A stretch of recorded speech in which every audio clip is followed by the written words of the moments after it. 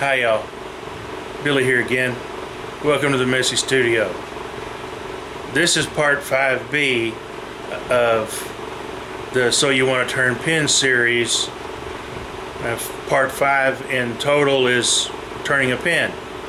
We start from the beginning and go all the way through the end of the process, and the pin you see here is what we end up with.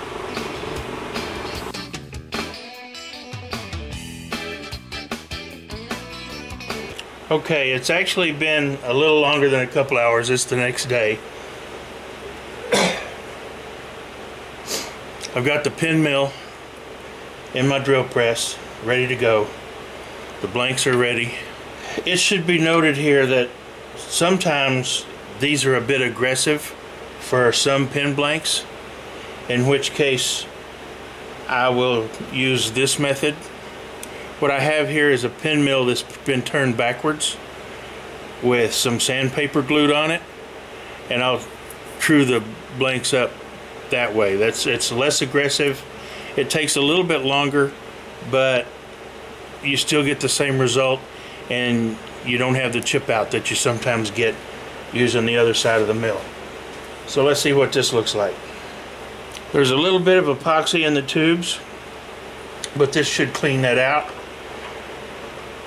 If you don't feel comfortable holding this by hand, don't do it.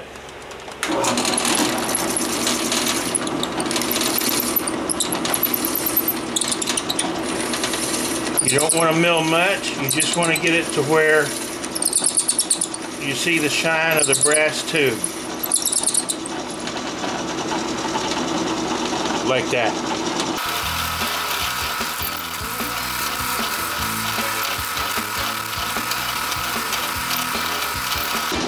And you got the shine of the tube.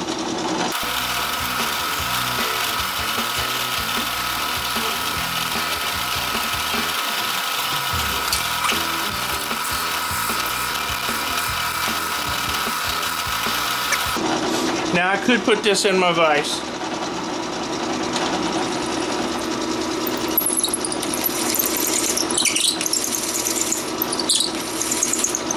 And that would probably be safer.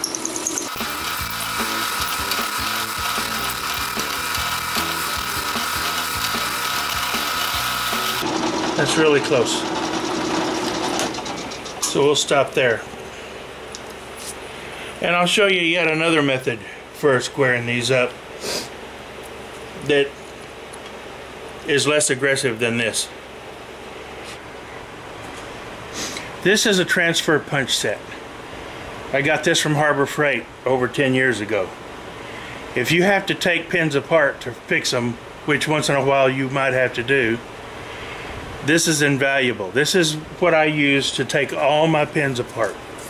You just find the right size center punch, knock them out, knock their appropriate parts out, and then that lets you put everything back together without damaging anything.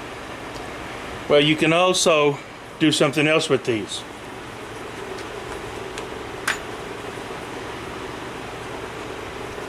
Find the right size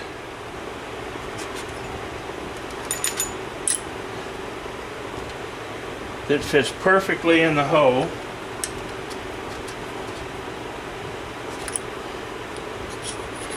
In this case, it's this one.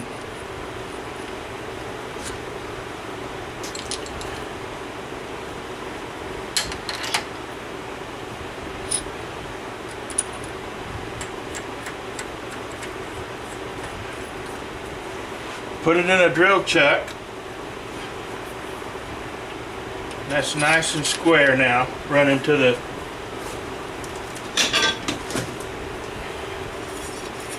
I made this. This is a platen from an old 12-inch sander that I bought, I don't remember, off of Craigslist or something. The sander itself went bad. All that was available was this. I took the metal part that mounted to the arbor off of it, made my own, screwed it to it. This is tapped for these threads.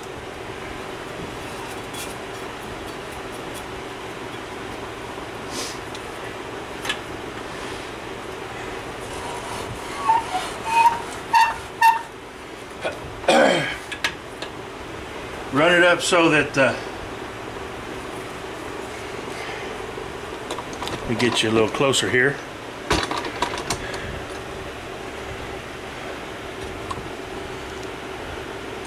Run it up so that we're almost touching, not quite.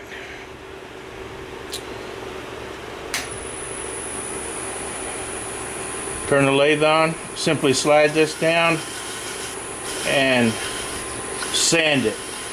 If you have 80 or 100 grit sandpaper on here, it doesn't take all that long.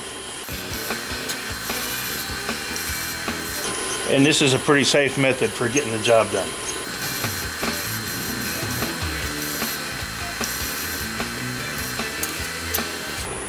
Nice and flush. That's just another way of doing it. Now let's get to turning. Remember my carpenter's triangle? After I get these turned, these marks will be gone. So I don't have any way of knowing what goes where. So what I will do right now is I will mark. Put those two together. I take a Sharpie and I simply put a mark on the inside of the tubes. So the inside of these tubes are now colored in a couple of places, and when I get through turning, I'll know that the colored sides go together. That way I keep the integrity of my grain. I've mentioned before that I don't use a mandrel. I quit doing that years ago. I turn between centers. This is a dead center. This goes in the headstock.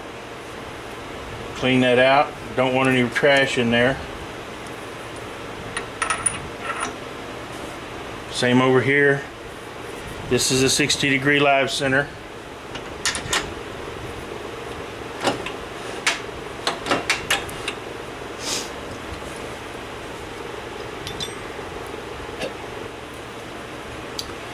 Take a second to look this over and see which I want on the top and which I want on the bottom.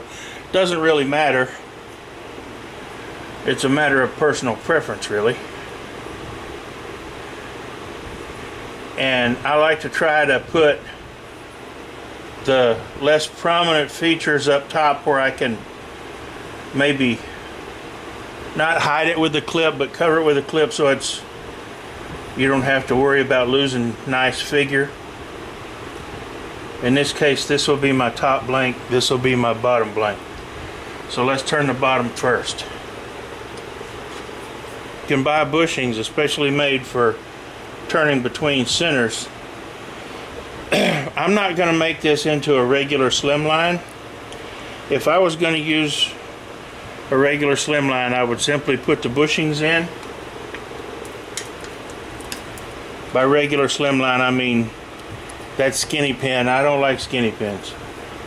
Now I'll make one every now and then for customers that request one, and I still make a few here and there, but out of this wood, I don't want to waste any more of this marble wood than I have to. This is my only piece. Like I said, it is stabilized. I could tell that from the smell. But you take your blank, put your bushings in it, put it between centers, and turn. Like I said, I'm going to do something a little bit different. That's my colored end. So that's going to be in the middle. I found a couple of washers that are a little bit bigger than the bushings, but the holes are perfect. And this washer will be at the center, which is where my marks are. I'll put this washer in here, and I'm actually going to turn this blank to that diameter. I'll turn it to this diameter down here, this diameter up here, and you'll see why in a minute. I call this my modified slimline.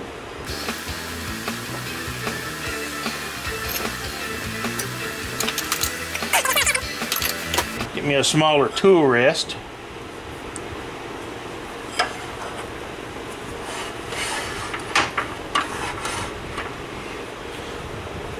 You can see it's a smaller tool rest. so I can get in there to it.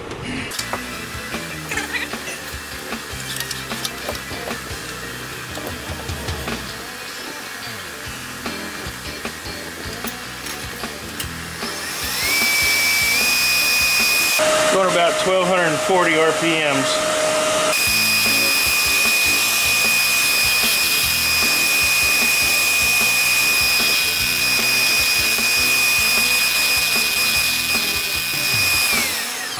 Blowing a few chunks out. Stabilized makes it harder.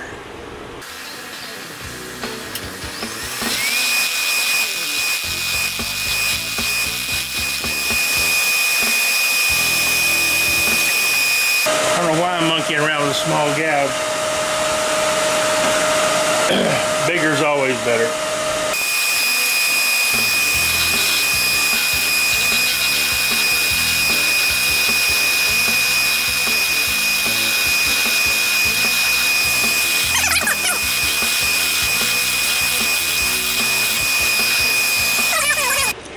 So we're going. Sharp tool. Let's go.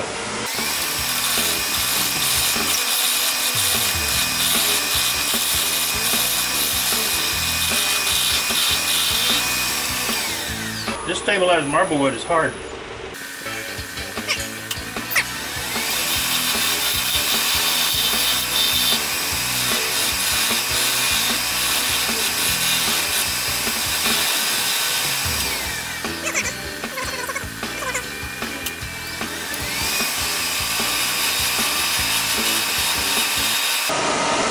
Not only is it hard because it's stabilized, it's cross grain, and cross grain is always tricky.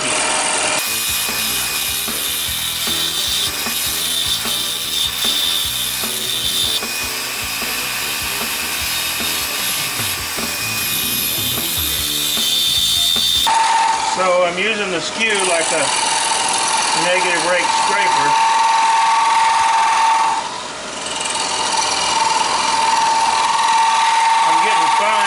Now, no chips.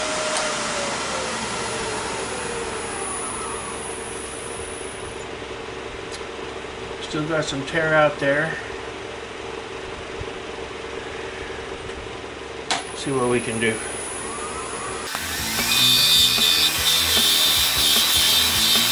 It's been my experience, regardless of what kind of blank you're dealing with, pretty much to take the corners down first.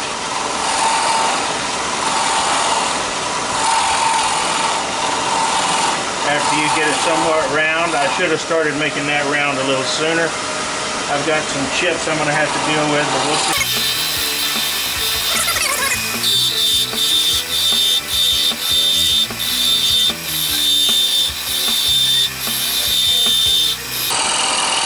I didn't really intend to start this little pin turning episode with such a challenging blank, but I guess I'm glad I did. Gives you an idea of what you might run across and what you can do to take care of it.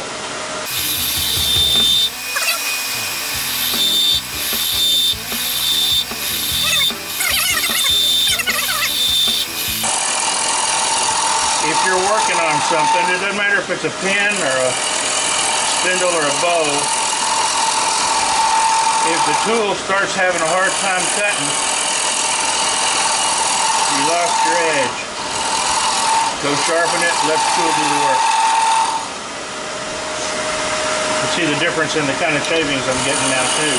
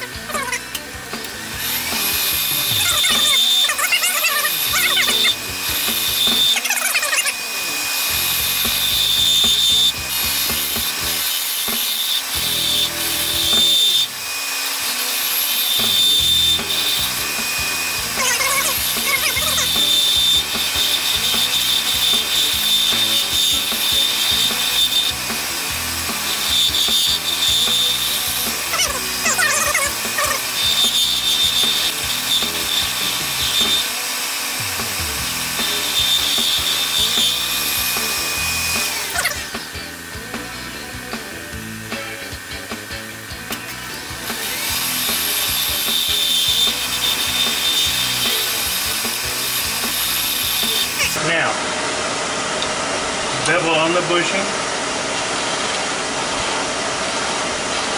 Raise it up just a little and start to cut. That'll ensure after I sand it's nice and flush.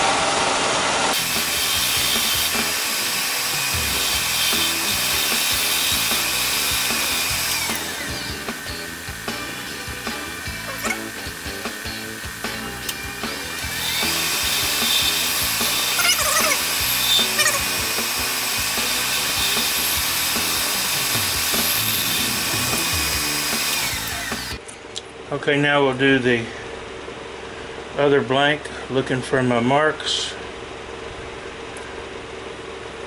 There's my center.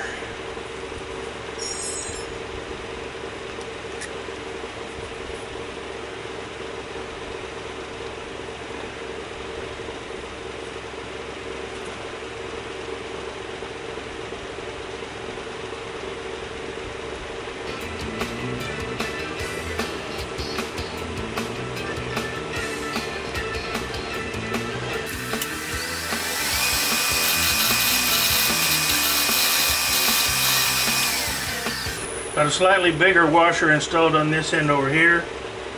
Hopefully I'll be able to avoid any more tear out than that.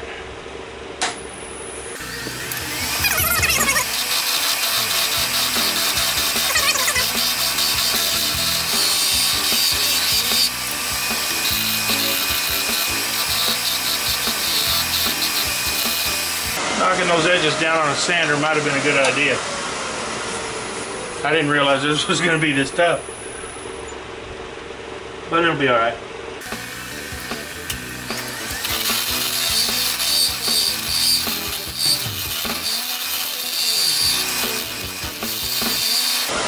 I've still got some rough spots up here where there was some chip out. That's what's causing the bouncing. When I get down here, it's all nice and smooth.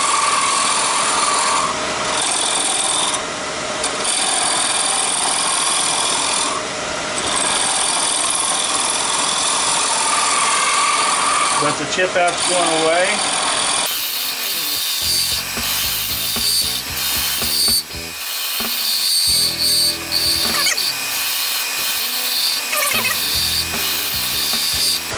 See what the damage looks like.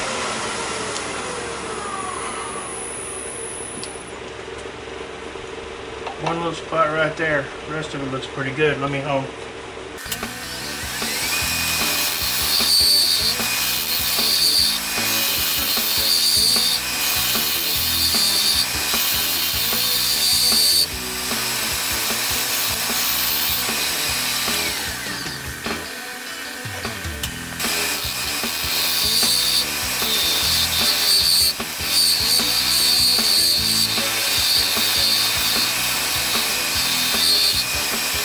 Now I'll start finalizing the shape of this upper barrel.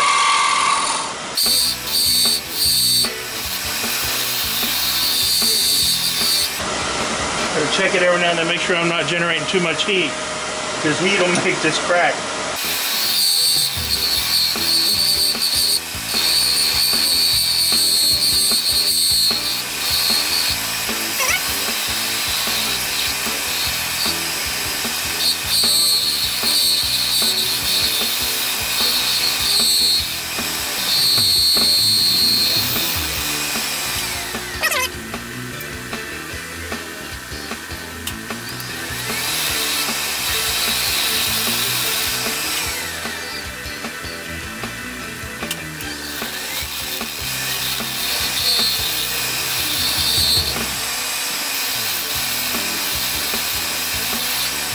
I think I like that shape.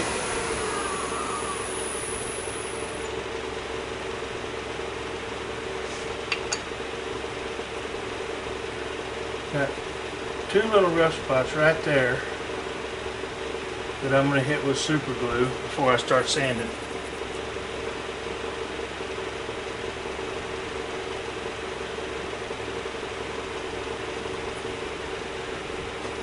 Give that a while to cure and I'll be back.